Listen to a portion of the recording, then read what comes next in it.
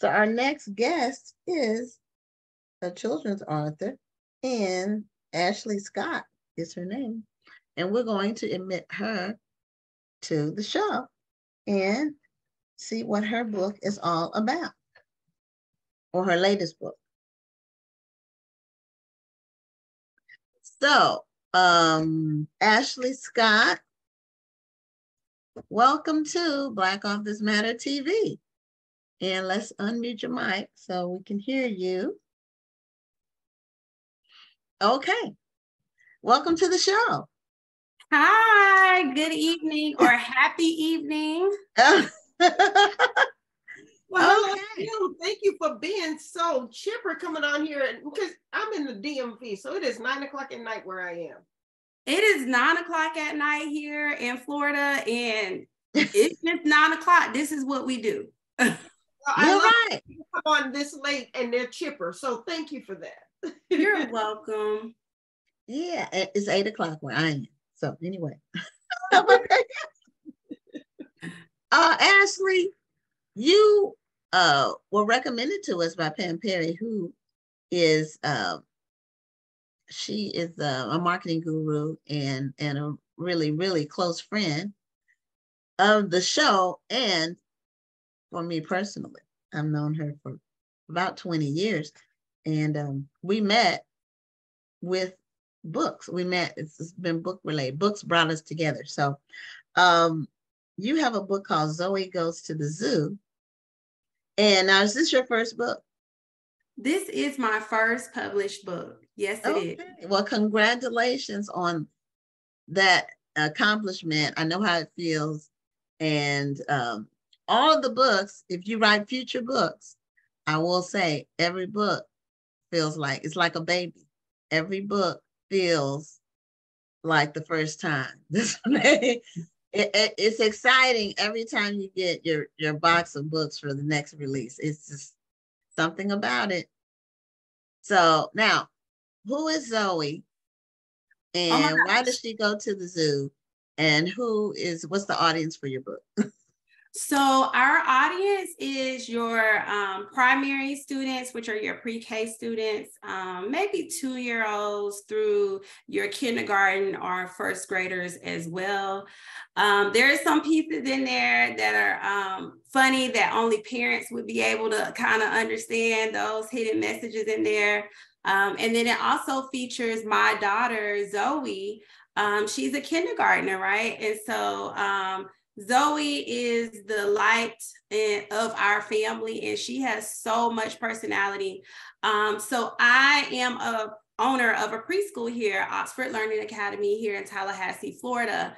And it was very important to me that I created a work of art, not just for Zoe, but a work of art that kids can see themselves in as they're as they're reading the book. But then there's the coloring book, and then there's a workbook. So it's all of these 3 different pieces that goes into it. But for Zoe, it was like, oh my gosh, this is me. So when it came to picking up those early literacy skills, it's like, wow, I could see myself. Oh, this is us at the zoo. This is my owl.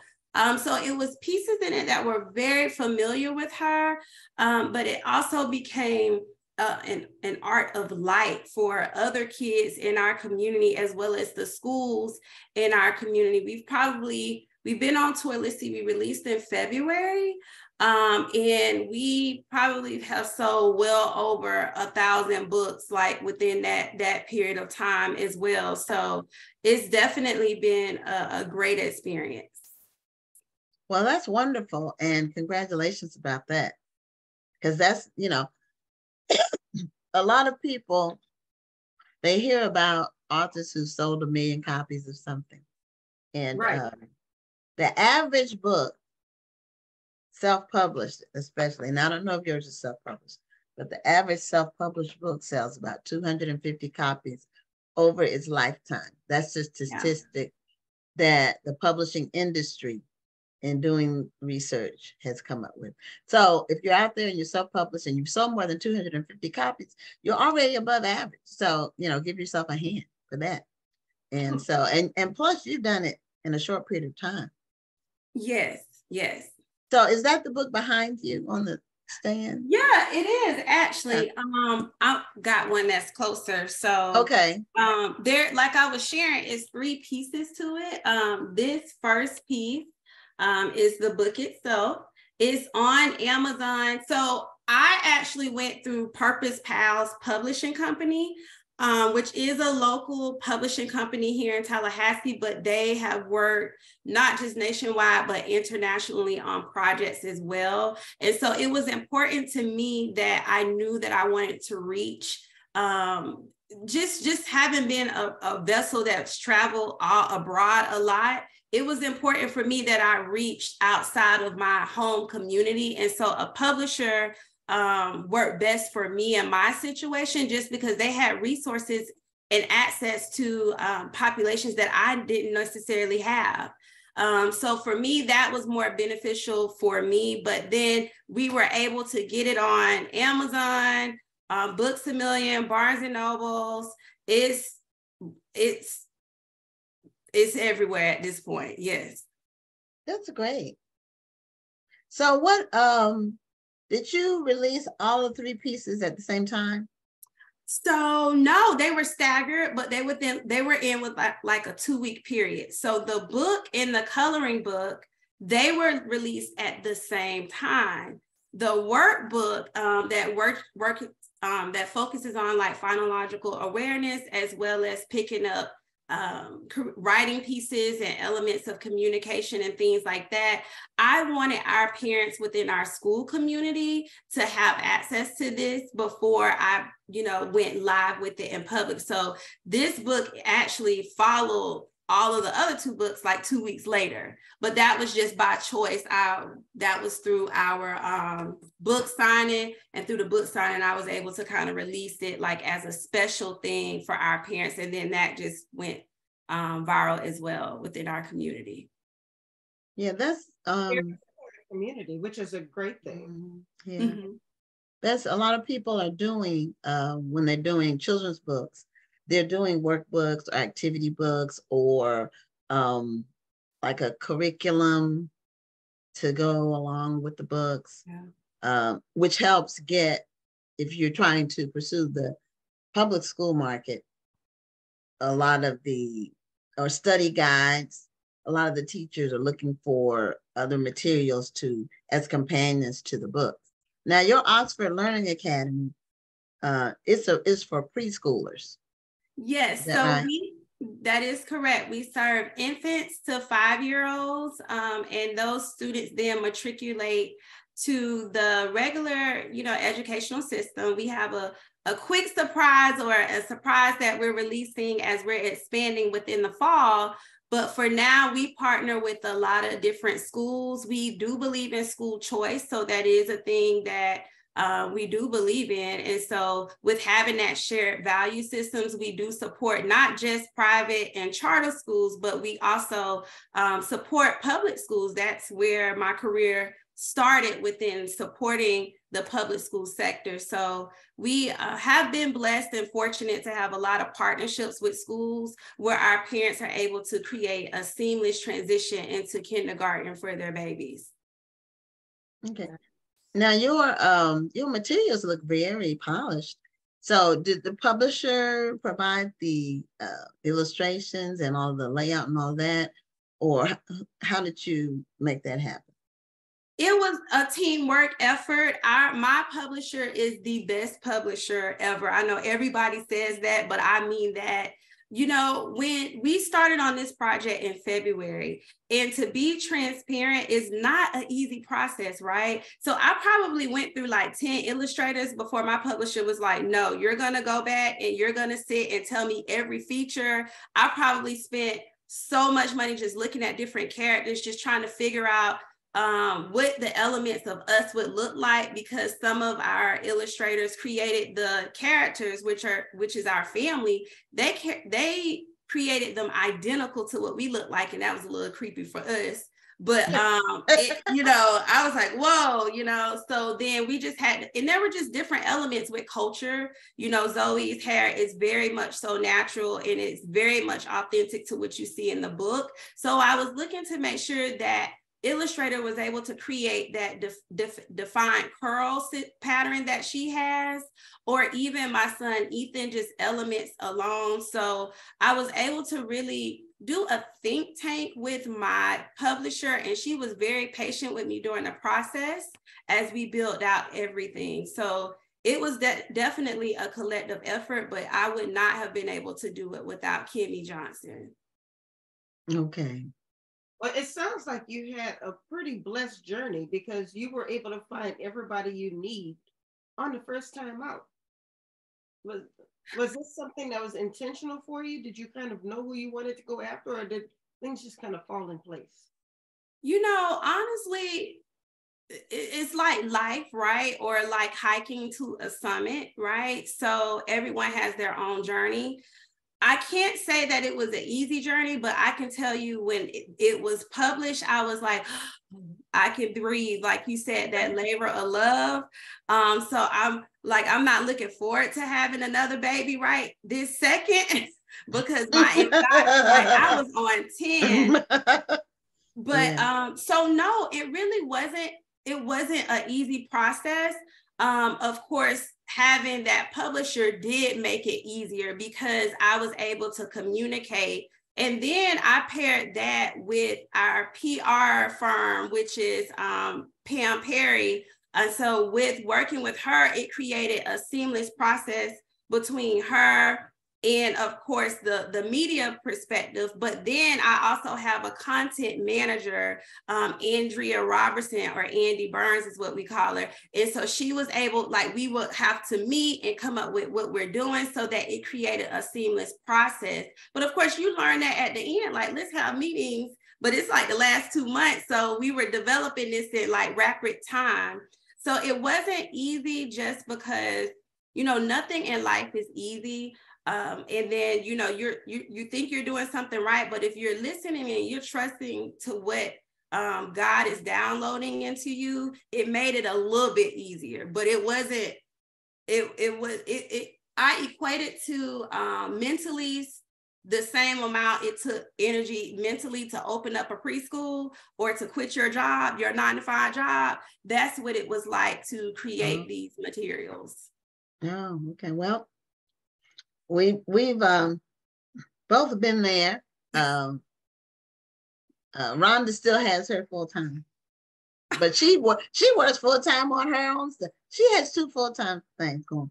So see, Rhonda, that's why you can laugh at 9 o'clock at night because you understand. Like we're going to our 2nd and 3rd job right now. Right. Yes. The second, you know, you take a little breather in the middle. And then, you know, nighttime is when I do my best writing. So, because it's quiet.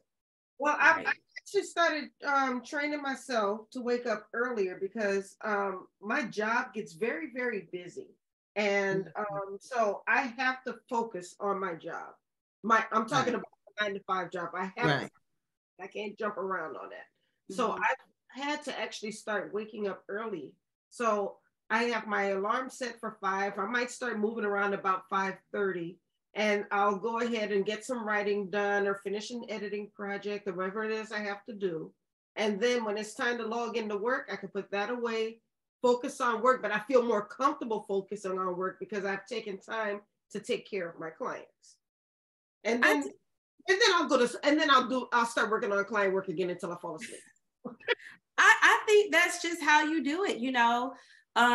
You have to be able to compartmentalize and kind of keep things in its own file cabinet in order to kind of run multiple things at the same time. So it, you know, being an entrepreneur, a full-time one, you just work in Windows, but that doesn't mean it's, you know, any less, you know, your job is less harder than mine. You just learn how to compartmentalize, and some days it's just not a balance, and then others you're able to fall in place.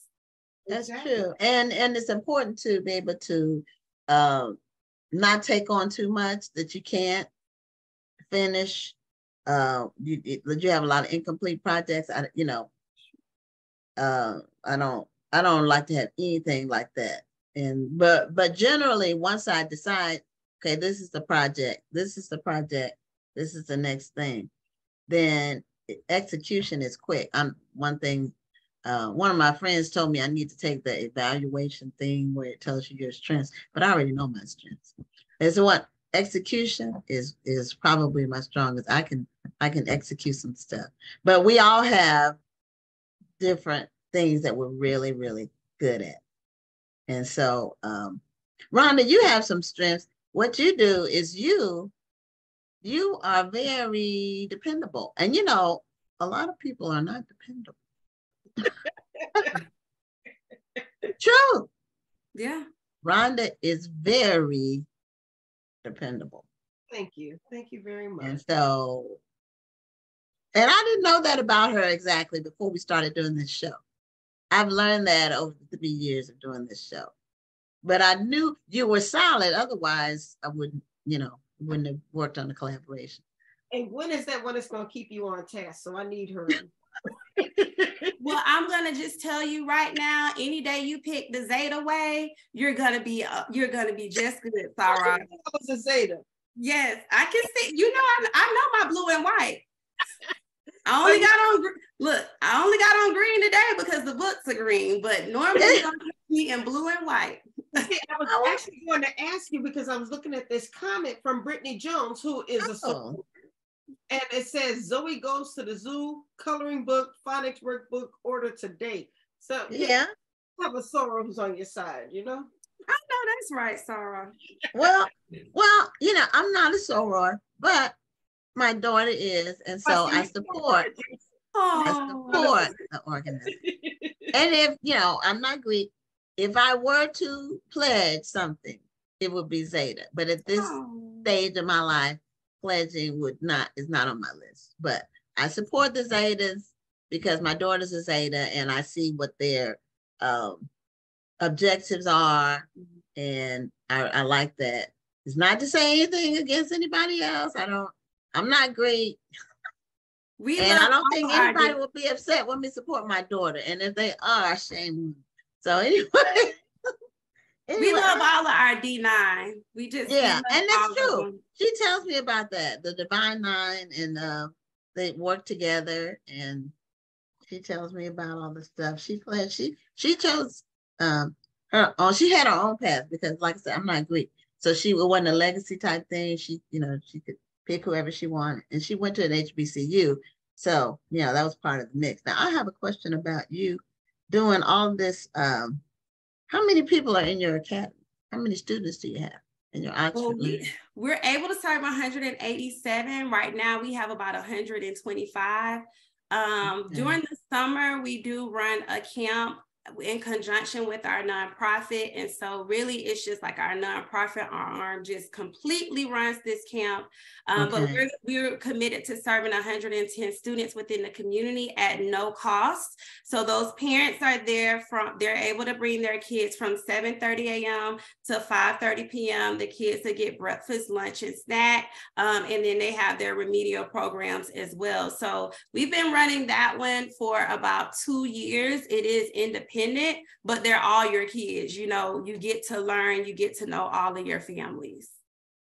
Okay. Now you also do grant writing. Yes. And so for the audience that's out there, I know I hear a lot of people talk about grant writing, but what does it take to be a successful grant writer? What do you think? Oh my gosh, I think prayer. You know, practice and perseverance. And I just spoke about those 3 P's this past Sunday, but truly prayer, you know, and making sure that you hone in on what, you know, it is that you're gifted to do. You know, that's a gift. And so we have to make sure. And for me, it's something that my mom, you know, started, and just me being under the shadow of her and the wings of her, just being able to be cultivated in that way since I was like 15. So that was, you know, something that I knew that would become a gift of mine that passed on from her. Practice, because practice really does take, you know, make you become perfect, and you begin to learn your craft in that process as well. And then of course, just being persistent, because you know, sometimes you may not get it on that first try, but you have to really research and get to know what it is that you're doing. So I will say grant writing is a work of art as well, but it's something that can be learned. It will take some time, but I've been doing it for like well over 16, 17 years, and I'm within the last 5 years, probably like about 60 billion in now. So it's a different perspective for me.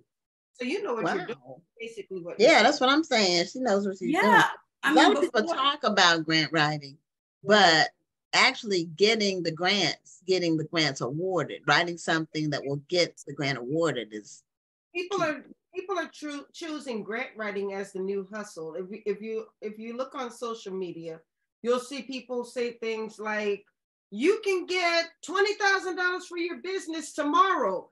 DM me for information," and then and then you'll message them to see what they're talking about, and they're like, "All right, just send me your information." I'm like, I don't know you yet. Can you at least tell me what you're applying for? I'm not absolutely, and so I it's one of those things where you just have to have that tunnel vision. I do know that those things are out there on social media. I kind of don't really pay attention to them because I got enough going on my own. But I do know that if it sounds super easy, it's probably not something you should be engaging in. And then, of course, just working within systems and organizational systems with corporate companies or your larger multi-million-dollar nonprofits, it's just a whole conundrum of things. So grant writing is one aspect, but we have to make sure you have something that people are willing to invest in, but something where you're showing that you're expanding services and that those entities will get a return on investment for you serving your community. Mm-hmm. Yeah. There's some things about that apply to just about any situation. If it sounds too good to be true, it is. Run. Okay. If it's a get rich quick thing, run. It's a scam. All get rich quick schemes or whatever, they're scams because you don't get rich quick. And normally this is what happens on get rich quick. The people who are the original people, they'll get rich. And then when the bottom falls out, then everybody else is a sucker. They say it's a sucker born every minute. So just if it sounds too good to be true, like I had somebody DM me last week, some man, I don't even know him, but he said, send me your Cash App so I can send you $500. I'm like, nigga, I'm sorry. I don't want I used the word on the show. I didn't mean to, but anyway.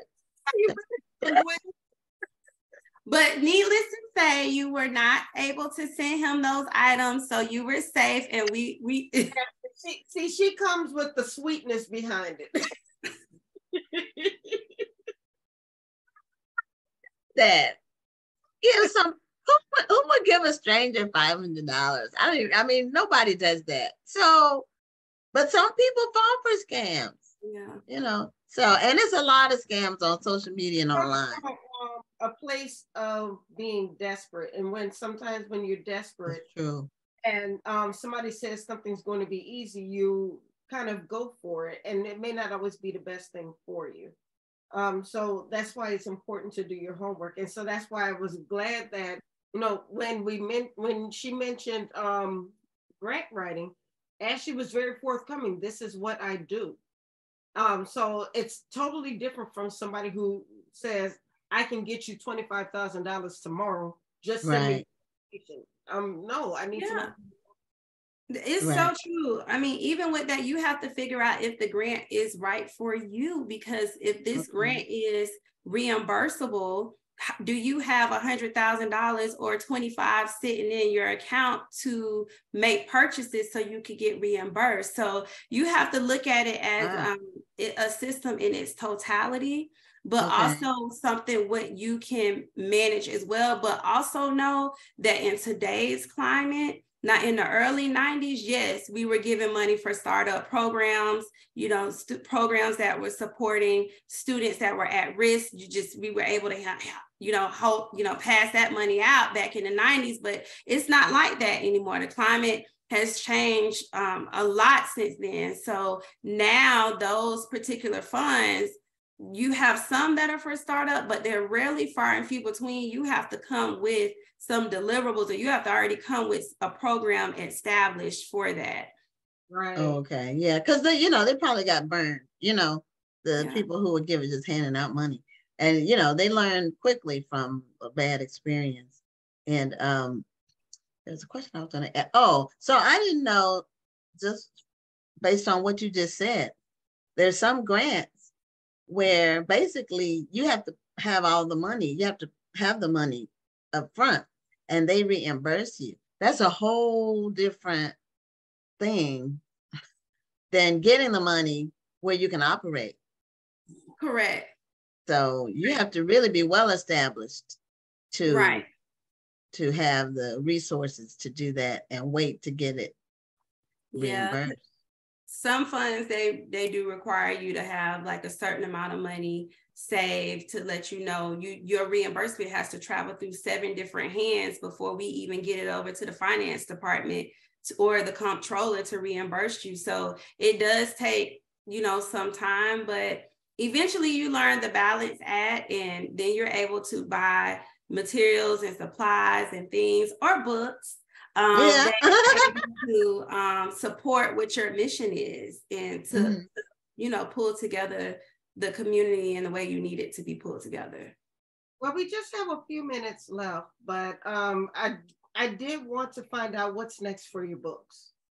For my book, so we have kind of hit the ground rolling with our tour here, like in the southern region. And so over the summer, we actually have a lot of other programs that we'll be looking at in Atlanta, California as well. We have some partnerships up there, as well as DC. This week we'll probably be in New York. Well, I know we'll be in New York this week, so not saying probably, so that's thing. With the books in general, just getting it out to the community, getting out to the world. We also have a unique partnership abroad in Europe, in the United Kingdom, and in Ireland. So I'm looking forward to being able to travel over there and even working with parents and providing them with some parent engagement or professional development on what skills they can do to help build out and prepare our kids for when they do matriculate to kindergarten. Okay, well, that's important, very important, that children start off with a foundation. So we know when they get to kindergarten, they're not having to learn their letters. They already know some of the basics. And so tell people how they can get a copy of Zoe Goes to the Zoo. So you can go to archreaders.com. You're able to purchase the books. All 3 of them are there. Most conveniently, you are more than happy to go to Amazon.com. If you're a Prime member like I am, you're going to get them in like 2 days. So go on Amazon.com, Barnes and Noble. They're there. We just got connected with a book. I cannot even think, and my publisher would be like, Ashley, you know it. But this particular entity allows you to have access to like over 40,000 different access, points for people to purchase. So we were just able to get on with them. It takes a while for you to get your books out if you go through them. So we did Amazon first. So definitely you can go on Amazon. If you have questions about grant writing, you want to know more about that, Instagram is where you can find all of the grant writing tips. You can add me at @thereal_A Scott. I'm on there. Follow me on there. Would love to connect with you all and talk about, for Black authors, how do we get our books within nonprofit sector so that we can actually provide not just the resources in books, but representation, because books are windows into cultures or into places and regions that we have never been. And so, yes, that's how you can find us. Okay, well, those of you who are interested in grant writing or getting grants written or however Ashley handles it, reach out to her. And we really are excited about your project. Thank you so much for being a guest on Black Authors Matter TV. Thank you for having me. And I want to just give a quick shout out to my family, my husband, John, who's in the book. And he's like, did I have to be the Bama of the Week in the book? And I'm like, it's my book. You can write yours. But if you read it, you'll be like, oh my gosh. The story is that Zoe loses her owl at the zoo, and I'm going to keep it like that. And just grateful for Zoe and Ethan, as well as our publishing company, Purpose Power Publishing with Kimmy Johnson, as well as Pam Perry and Andy Burns, who does all of our content. Okay. Thank you so much, and have a great evening, Ashley. You too. Good night. Good night.